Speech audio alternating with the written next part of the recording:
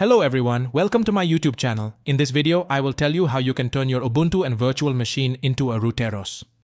If I have to briefly explain RouterOS, it is a special operating system developed by Mikrotik for its routers and switches. It offers advanced networking features such as routing, firewall, bandwidth management, VPN, and wireless connectivity. RouterOS provides a user-friendly interface to efficiently configure and manage network devices. Coming to the license part, we will install the free demo version since we will download the image file from the website. There are some limits to this, such as a 1 MB speed limit. Remember that to exceed the limits, it is enough to create an account on Mikrotik.com and log in via RouterOS. This gives you a 3-month full trailer, right? And you can buy the full version after the trailer. Then without further ado, let's start the installation. You can access the automatic installation bash script from the link I shared in the description section. I will explain the next steps. First, let's review the current configuration of the server. It would be better for you to have a system that you can intervene via VNC in case of a problem.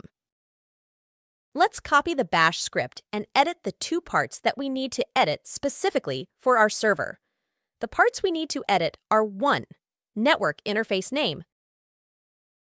2. Disk path. It will be enough to update these 2 parts as I show.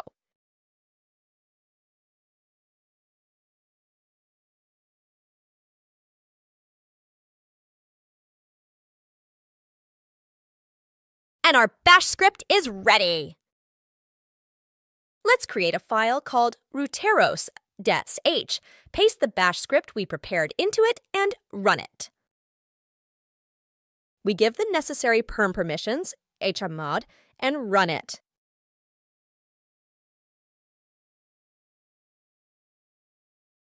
In some cases, this may prompt you to rewrite your disk path. We type dev sda again and press enter. And the RouterOS installation process is completed. We are waiting for it to start again. Now, I will find out the IP address of Mikrotik through a higher router and come back. You can learn this by connecting via VNC and printing. Okay, I learned the IP address. Now let's check it. Let's connect via Winbox. That's it for the video.